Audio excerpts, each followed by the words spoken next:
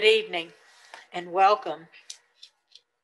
This regular meeting of the Board of Trustees of the Spring Independent School District is officially called to order on Tuesday, January the 12th, 2021. The time is now 7:04 p.m. Board trustees present: Winfred Adams Jr., Kelly Hodges, Deborah Jensen, Justine Durant, and myself, Rhonda Newhouse. I would like to ask everyone to turn off or silence their cell phones or electronic devices at this time.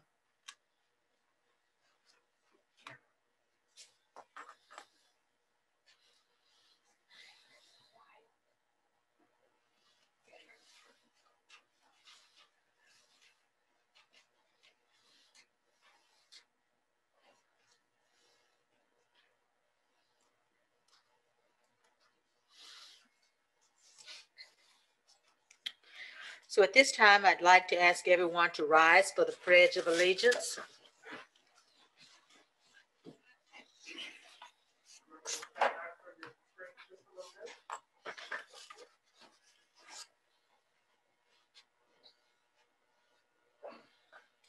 I pledge allegiance to the flag of the United States of America and to the republic for which it stands, one nation, under God, indivisible, with liberty and justice for all.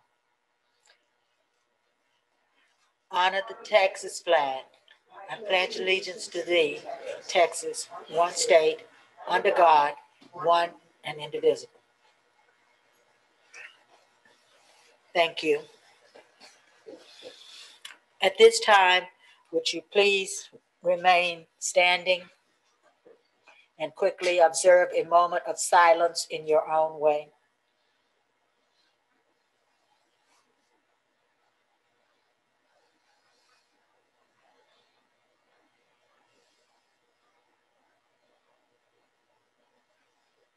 Thank you. You may now be seated.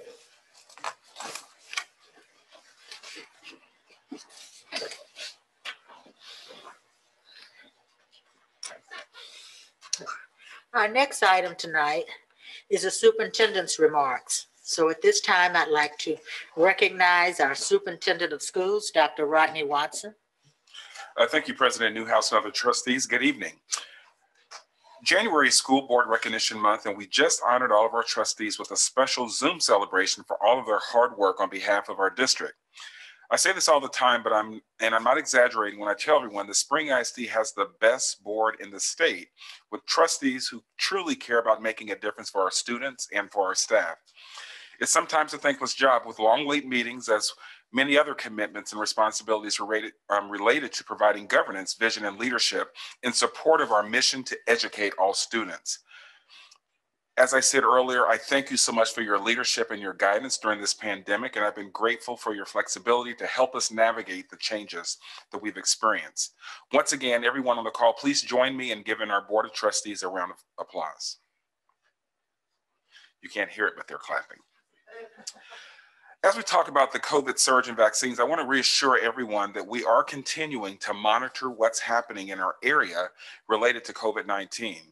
We are all concerned about the recent surge in positive cases within our county and within our community, and I am personally in close contact with area medical providers and area superintendents within the Houston area, and we are monitoring our situation very closely. In addition, our priority is the health and safety of our staff and students as we fulfill our mission to provide daily instruction.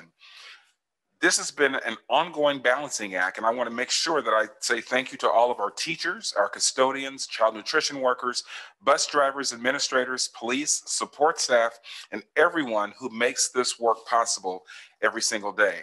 We're going to continue to let our employees know about the possible vaccine opportunities as we learn about them, and are hopeful that we will soon see more availability. Until then, I urge everyone to continue to take steps we know will help prevent the spread of this virus, like wearing masks and social distancing. Until then, we will keep everyone up to date. In addition, later this month, ahead of the next month's board meeting, we will be bringing a draft calendar option for the 2021-22 school year to our community for consideration. Can you believe that? We're already talking about the 2021-22 school year. Our goal is to be able to bring a calendar recommendation to the board in February for approval. We want to be very thoughtful about the process to ensure we bring options that include input from our advisory committee on education, as well as our staff and parents. We know how important the calendar is for our families and staff to start planning, so please keep your eyes open for this survey later this month. Finally, I want to remind everyone about our 4 asynchronous remote learning days for students. The first one will be Wednesday, January the 27th. On that day, all students, both remote and in-person learners, will work from home on asynchronous assignments that have been provided by their teachers on campus. While no direct instruction will be provided by teachers on these days, all students must log on to Schoology to be counted present and to complete assignments. I want to remind families that if their students need to be on campus, please talk with their campuses, but this will be an asynchronous day where all students will remain at home. And additionally, please let your campuses know if they would prefer paper assignments for their child so they can prepare a packet for them in advance. Our goal is to give our teachers time to plan and collaborate on their campuses during these designated days, and we appreciate everyone's support. So once again, I just want to remind our parents that those 4 days will be asynchronous days, and all students will remain at home during asynchronous work. That concludes my updates for today. Happy Board Appreciation Month once again. This concludes my remarks. Thank you, Dr. Watson. I'd like to ask if we have any board members who would like to make remarks.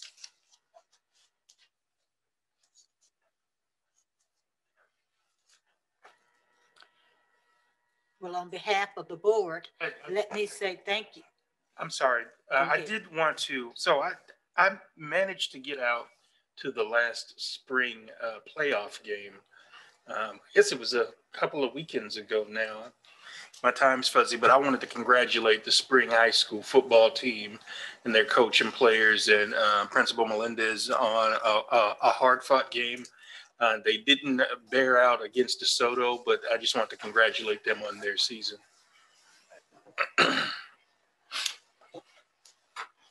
Ms. Newhouse, I would also like to congratulate the technology department and other people who are helping get out all our hotspots. It is just amazing how many families are getting to these hotspots and the Chromebooks so that kids can be connected. This is going to be a whole new world of connectivity, I think, for our whole community. And it's an amazing thing. Dr. Watson, did you want to address anything about that? Yes, so we have been working with various providers, including grants that we've applied for to get hotspots. And so our technology team, led under the direction of Jeff Corman and Mr. Miranda, they've done a phenomenal job of securing partners and getting grants for us to be able to offer free hotspots to all of our families who need them, as well as working with Comcast to provide for families who qualify free internet service at home. And so this has been a great opportunity for us to really close the digital divide and connectivity. And so we look forward to increased partnerships, but getting our students and families connected. I'd just like to take a moment and remind our public that our legislators are now in session. And if you have an opportunity to reach out to your local representative and encourage them to continue to hold our districts harmless in supporting us with the appropriate financing we need throughout this pandemic, as well as some of our key legislative priorities that we have listed out on our website. So thank you.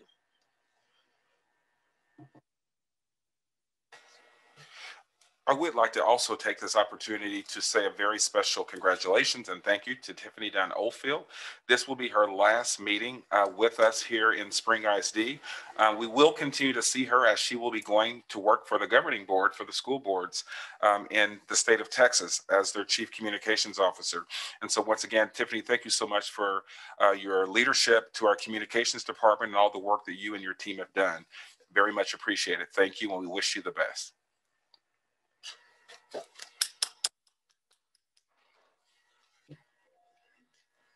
Thank you, Dr. Watson.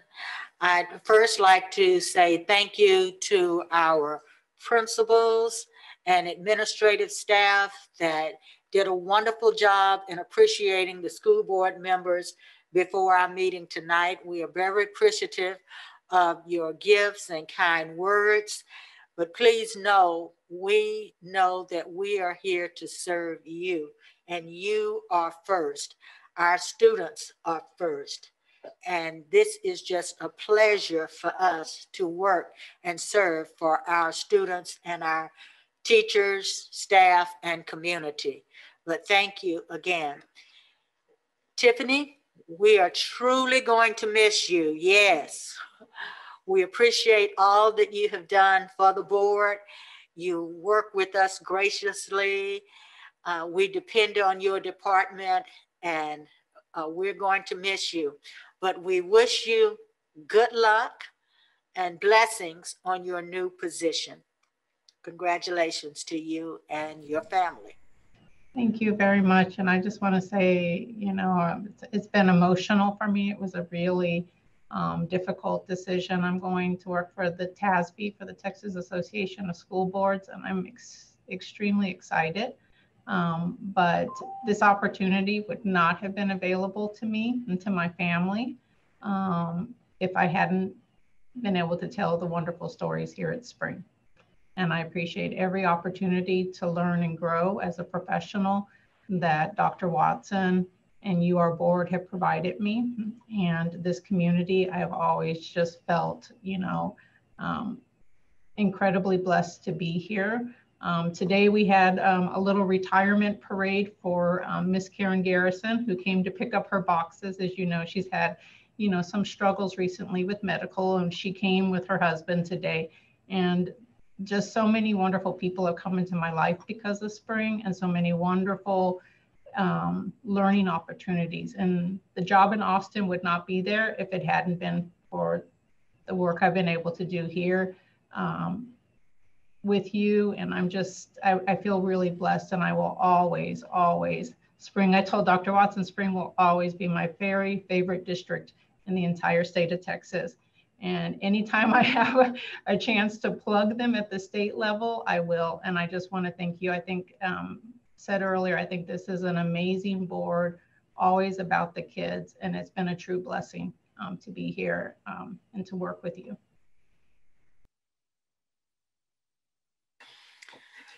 Thank you. And it was great to hear that. Sounds like Karen is doing very well.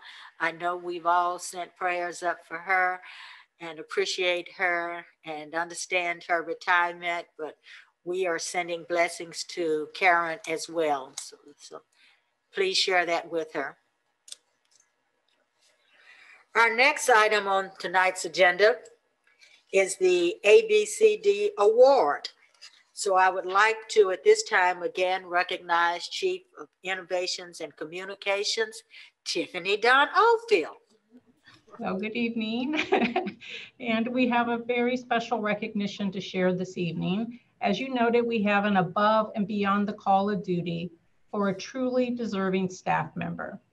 As you know, providing safe and secure learning environments for students was one of the core commitments included in the district's Every Child 2020 strategic plan, and it remains a commitment to this day. As a district, we have engaged in many projects and initiatives, both big and small, to make sure our schools are safe places to learn. All of that work is vitally important, but sometimes keeping kids safe is a much more basic and immediate calling and a much more personal one. We have with us tonight a Spring ISD teacher who recently answered that calling and averted a true crisis through her quick thinking and presence of mind. That's why tonight we would like to recognize Hirsch Elementary School second grade teacher, Diane Moore. Diane, would you give a big wave out to our board real quick? And I'm gonna hold up your award. We're gonna talk a little more about it, but I'm gonna hold this up. We're gonna be delivering We only give a few of these out every year. They're very, very important awards from our board, above and beyond the call of duty. So in December, just before the winter break, Miss Moore came to the aid of a student who was choking during lunchtime. Knowing there was no time to waste, she utilized her safety training to perform the Heimlich maneuver, clearing the student's airway and resolving a dangerous situation. We want to give her a big round of applause for going above and beyond the call of duty and saving one of our students' lives. Can we go ahead and unmic and do that really quickly? Let's unmic really quickly. Yay, Miss Moore. Yay. To give you a little bit more background on Miss Moore. So she joined our district in 29-20 school year when she was actually named Hirsch's Rookie Teacher of the Year. Tonight, the district's gratitude goes out to Miss Moore for her dedication, her quick presence of mind in this moment of crisis. And I would like to pass the floor over to her principal. Then we're going to pass it over to our board members to also congratulate you. This is a really big deal. And while your principal, Ms. Claire Recia, is talking, I'm going to be holding up your award so that you can see it. Ms. Recia? Madam President Newhouse, Board of Trustees, Dr. Watson, Cabinet members, Spring ISD stakeholders, good evening. Tonight, it is my greatest pleasure and honor to say a few words about our ABCD awardee, one of our Hirsch teachers, Mrs. Diane Moore. We have all heard the expression, "You saved my life." More often than not, this expression is used figuratively. However, on December 18th, Mrs. Moore literally saved a student's life. It is one of a principal's worst nightmare, especially on the last day of school before Christmas break, when you hear a call, "We need assistance in the cafeteria. We have a student choking." However, as what was mentioned, thanks to Mrs. Moore's quick thinking and skilled response, she was able to perform the Heimlich maneuver and saved our Hirsch scholar from what could have been a catastrophic event. Although fairly new to Hirsch Elementary and to the district, Mrs. Moore's dedication and passion for serving our Hirsch Hawks are evident in all she does. Last year, she received the Rookie Teacher of the Year award. During that awarding ceremony, I remembered Mrs. Moore sharing with me how her son teased her of being given a rookie designation at that point in her life. Yet that award made her realize that it is never too late to follow and achieve one's dreams. To Mrs. Moore, that dream was to be a certified Texas teacher, and lucky for us, she chose to serve our school. So tonight, I am honored to present Mrs. Moore to the Spring ISD community. This compassionate and dedicated teacher continues to save her students' lives, both figuratively and literally, through her work and servitude. Thank you for your heroism, Mrs. Diane Moore. Mrs. Moore?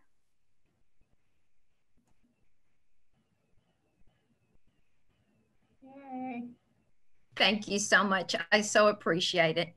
You are so kind, and this means so much to me. I thank you. I have to give the praise to God, because his hand was definitely on the situation. I am extremely proud to be a part of Spring ISD, and particularly Hirsch Elementary. We have a fabulous leader and a great staff that was there in an instant to support. So I truly am humbled, and I thank you very much for your kindness. Thank you. Thank you. Any of our board members want to make any comments before we wrap up this? I would like to add a real compliment to someone who can take your training, connect it to a situation in an emergency where there's, I'm sure, quite a bit of feelings of and excitement, and you were calm in the middle of a storm, I'm sure, when you did this life-saving event. We are really blessed to have you. Thank you. Ms. Moore, I Thank want you so much. I'd like to add my thanks to you for again being level-headed in a crisis situation and doing what teachers do. You know, I'm really, this sort of emphasizes why I think we do this work. And you know, teachers are dedicated to the kids. You're in on lunch duty and you're eyeballing everything and you're paying attention on the last day before, you know, winter break, when maybe you there's an opportunity to check out at that time. I really appreciate you, and I just wanted you to hear me say that. Thank you so much. Thank you so much. I sincerely appreciate it. And I also want to thank Dr. Rosillo, because after everything was done, she knew I needed a moment and she took my class. And so I sincerely appreciate her leadership. And I thank y'all very much. Thank you, Ms. Moore. And that concludes this ABCD award this evening. And again, thank you to the board. We will get this to you tomorrow, Ms. Moore. Congratulations.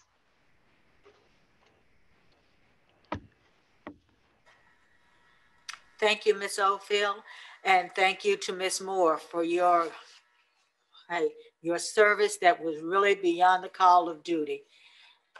An award given for saving a life is, yes, Tiffany, the highest honor that we can recognize. Thank you. Thank you. Our next item is agenda participation. This item allows members of the public an opportunity to speak on agenda items before those items are considered by the board. Mr. Binkley, do we have anyone registered to speak under agenda participation tonight? No, Madam President, we do not. Okay, then we will continue. Our next item is the public hearing for annual report of the district's educational performance and the Texas Academics Performance Report.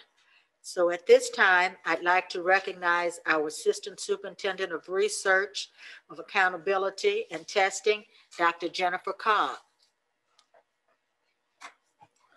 Thank you, President Newhouse, members of the board, Dr. Watson. Today we're going to review the Texas Academic Performance Report. The report has not changed since we went in depth with it on Thursday.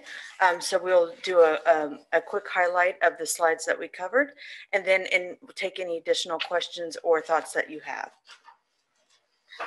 So the Texas Academic Performance Report, or the TAPER, is produced annually by the Texas Education Agency, and it's disaggregated by ethnicity, economically disadvantaged, English language learner status, and special education status.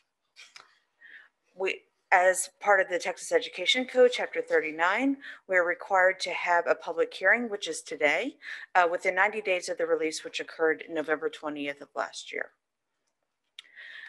Last time we reviewed the student population by race and ethnicity and compared it to the region and the state. As a reminder, we noted that our overall enrollment has gone down, and our Hispanic population continues to be the largest ethnic population compared to the other groups. And as far as the demographic breakdown from the district, region, and state, we have a higher population of African American and a smaller population of white compared to the region and to the state. We also took a look at the ethnic composition of the students compared to the teachers. As we noted, the African American population between the students and the teachers are relatively close to each other, with teachers now at a higher percentage than students. For Hispanic students, there is an underrepresentation of teachers that are Hispanic as well, and for white, the opposite, where there's an overrepresentation of white teachers compared to white students. And then you see on the right-hand side, the distribution of the smaller populations that are reported, and they are relatively similar students compared to teachers. We also went over the economically disadvantaged status for the past 3 years. As you can note, 1920 saw a large jump for the district with 82.6%. We also discussed that for this year preliminarily, we are at 87%. And this is a result of the required online registration of parents. So really this is better capturing of our family's economic status rather than a change in the population overnight. And this is higher than the region and the state, and our uptick is a different pattern than the region and the state. Looking at AP and IB, we noted that the participation on the top bar graphs, participation has increased over the past 4 years. And we also noted that in the smaller or in the lower bar graph that our participation of those meeting the criteria of 3 or higher has gone up as well. We also discussed the SAT and ACT participation. It was noted that we do SAT day for our juniors, and we will again this year. So our participation rates may be lower due to COVID, although it's being offered to all students if they do want to come and take the test. And because of this SAT day, our participation rate in SAT is higher than the state in both the overall and in the subpopulations reported. And looking at the ELA in writing, we noted that for our subpopulations that are reported, our performance is lower than the region and the state, but notably, we are also testing all of our students, or the large majority at 90% or higher, compared to the region and the state that may be only testing their college-going students. Similar results you'll see in math for those subpopulations. And looking at advanced course and dual credit course completion, we are again looking at the overall students and race and ethnicity groups. Again, we're below the region and the state. However, we are trending upwards, and we're trending in a similar pattern to the region and into the state. And looking at the same information, but also looking at the subpopulations of special education, economically disadvantaged, and ELs, you can see that our special ed population does lag behind the all student population. However, we are scoring higher than the region and the state in these courses. And then for our ELs as well, you will see a significant increase over time between 2016-17 and 2018-19, where we are very close to the region. This next slide had quite a point of conversation about the graduation plans that our students are graduating from. In this case, this is class of 2019. We noted that our population has a higher percentage of students graduating on the foundation plan endorsement. It should be noted that the foundation plan distinguished is the highest level that could be achieved. Through some review of data and investigation, we found that some of this is the result of students taking the option of not taking Algebra 2, which is not a graduation requirement. However, it is a requirement to reach the distinguished level of achievement. So further work will be done by our counseling department and by our high schools and our assistant superintendent of high schools. The next slide is the 4-year longitudinal graduation rate. You will see it again by all students, African American, Hispanic, white, and Asian.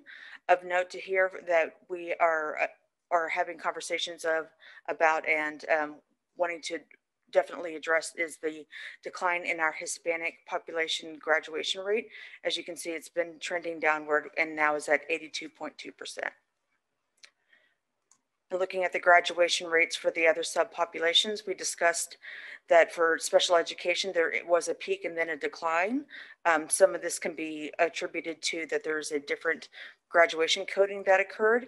And also it has to be considered with special education that continuers do count against our graduation rate, but for special education, you would have a population of students that are continuing on until they age out.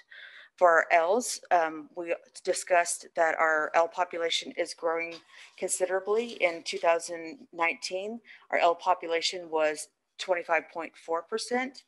And for 2020, it was 28%. And that's a trend that we've seen over time, that our population is growing. So our Ls are graduating at a much lower rate than desired. And it's a population that's increasing for us. So that is going to definitely be an area of focus, and has been an area of focus, but we're have to be more laser-like on that. For our longitudinal dropout rates, again, we looked at all students versus the race and ethnic populations. You'll see that we are relatively close to the region and the state for the groups that are on the screen now. When we move to special education, economically disadvantaged, and Ls, our economically disadvantaged is comparable to, actually it's lower than the region and the state, which is the majority of our population. However, the special education is higher than we want it to be. And the L population, again, along with the lower graduation rates, we have a higher dropout rate that needs to be addressed. The next set of the data is looking at the students once they leave us and graduate. So we talked about how it's 3 years worth of data, but lags 2 years behind, and that our percentage of students enrolling in Texas higher education has declined slightly over time, which is following the pattern of the region and the state. And 1 year of Texas higher education without remediation has remained relatively stable, although behind the region and the state. We also discussed the multitude of activities and focuses that the College Readiness Department, then the CTE department will have been doing and will continue to do, and to expand to better these numbers. Finally, we went into staffing. On the top table, you'll see the definitions of who falls under those different categories. As we discussed on Thursday, our educational aides, campus administration, and central administration are relatively similar to the region and the state. In comparison, our auxiliary staff is higher, teacher percentage is lower, and our professional support staff is higher. And looking at the degrees held, as we discussed on Thursday, we have a percentage of teachers with no degree. For the most part, those are our CTE teachers that have industry experience that they can then teach without a degree. Looking at our bachelor's degrees, they are lower than the region and the state. However, our master's and doctorates are higher than the region and the state. And looking at years of experience, points that we noted is that our beginning teachers are high. The percentage of them is higher than the region and the state, and has increased from 1819 to 1920. For 1 to 5, 6 to 10, and 11 to 20, we are relatively similar to the region and the state, and our over 20 years experience is lower than the state. As we also discussed the salary average, Spring ISD is in Region 4, and therefore has by that alone, it has a more competitive salary compared to the state. And then, as you also can see, we're higher than the region in every category. And one attribution to that is that our stipends are also included in these salary averages. Finally, the other required reporting, we'll go over the accreditation status, report on violent and criminal incidences, PEIMS financial standards report. You will be receiving a paper copy. And we previously presented in the October 2020 public hearing the campus performance objectives. For 2020 accountability rating, we're not rated, declared state of disaster due to COVID. 2020 special education determination status, needs substantial intervention. 1920 accreditation status, we are accredited. 2020 first rating, superior achievement. And finally, looking at the violent or criminal incidences, we discussed that for us, the PEIMS code 04, which is the possessed, sold, used, or was under the influence of marijuana or a controlled substance, was one of our highest indicators. And also number 41, fighting in mutual combat with 1,324. This overall total of 2013 represents a decline from last year where it was 2,816. Some of that can be attributed to the work that is being done on discipline, as well as the COVID closure for the last 3 months of 1920. And that concludes the presentation. What questions do you have?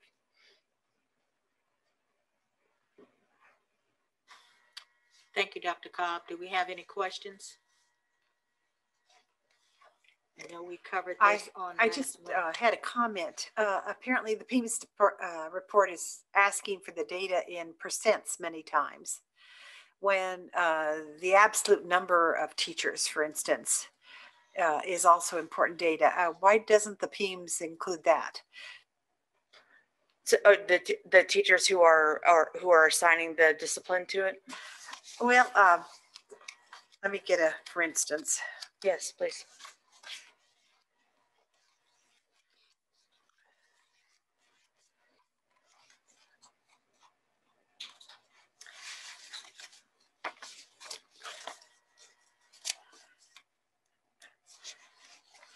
I'm looking at our staffing. Oh, staffing, okay. And I don't have page 19. Okay. Let me see. Okay, I found the page numbers, yes. And it shows that we have 42.6% teachers, when the region average is 48%. And I just think it would be very interesting to see the actual teacher to student ratio. Okay. And that is reported in PEMS, or in TAPR, so we can definitely provide that. I could look it up myself, but I just think that other people might be interested as well. No, I agree. And is the reason why we have a lower percent of teachers is because we need more auxiliary staff and professional support? I think a lot of this has to do with how we categorize ours. I think in some of the beginning TAPR reports, we didn't actually show the names of the positions, and different districts place their emphasis in the different areas. And so we base our teachers on our staffing ratio, and that changes. It goes up and down. We actually decreased the staffing for the middle schools. You all voted to allow us to go to 28-1 from the 30-1. And so that's just based upon the how we do our staffing. In some districts, they have a different staffing formula for their ratio for students. And so that will all play a part of that number. I know with the middle school, you're having pull-out groups to help certain groups of students that need extra tutoring. So would those extra tutors be auxiliary or professional support? The tutors we're talking about the full-time, the fellowship, like the math fellowships, they would be considered professional support. Okay, that's what I thought was going on, is that we were getting specific targeted help for kids. Thank you. Correct. I have a sort of a pet peeve / general comment. This is a really nicely done report. I appreciate the way the Department of Research and Student Success Measures disaggregated all the different subpops, going beyond sort of racial designation. So I like that the ELL is in there and the economically disadvantaged is in there. I think when you're going to have a hearing, though, a summarized report of the TAPR is insufficient. And I think I would like to see the actual primary source documents in addition to this. So I still want this, but I actually want the TAPRs from the most recent year and the year before. I don't think it's appropriate to call this a hearing without those documents. So I guess now that we know that that's what you all want, we can definitely do that and make that available again to you all. Dr. Cobb, if you can work on just emailing that to Mr. Brinkley, we can just send that again tomorrow. I actually, I looked that stuff up. I'm sorry.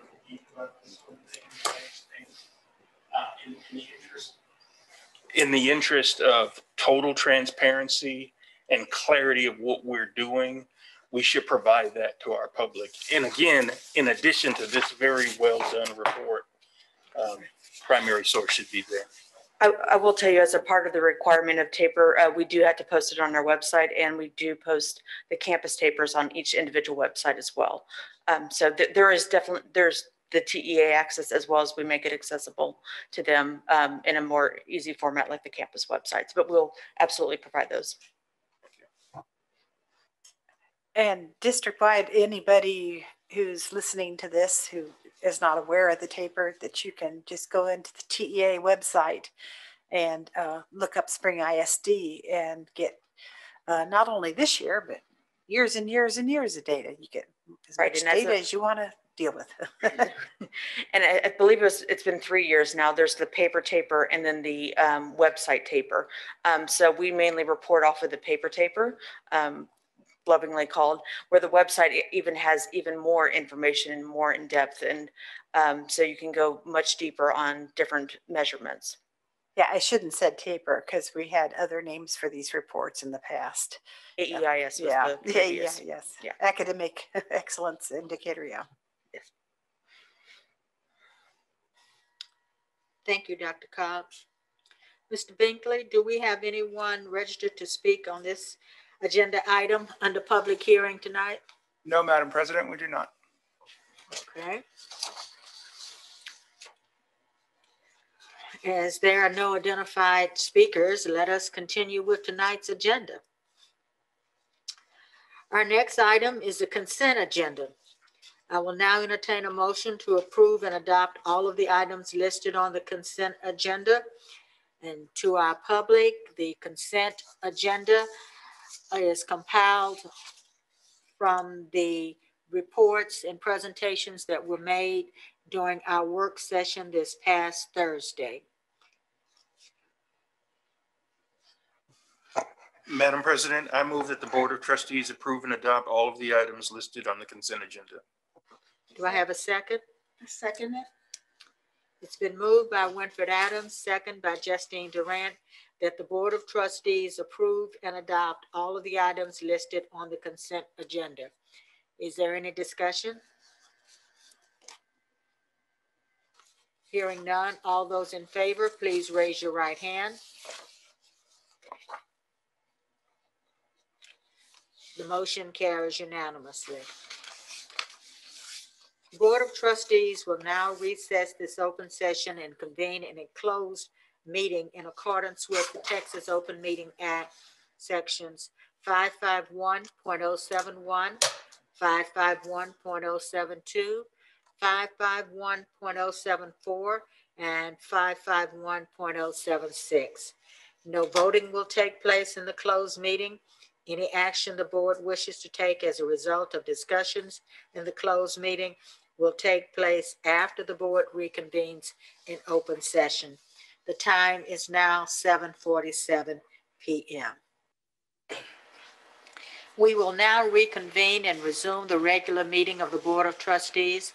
The time is now 8:45 p.m.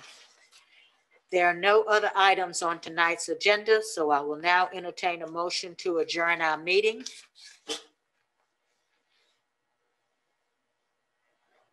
Madam President, I move that we adjourn the meeting. A second. It's been moved by Deborah Jensen, seconded by Kelly Hodges, that the Board of Trustees adjourn this meeting. All those in favor, please raise your right hand. The motion carries unanimously. There's no further business. This meeting is officially adjourned at 8:46 p.m.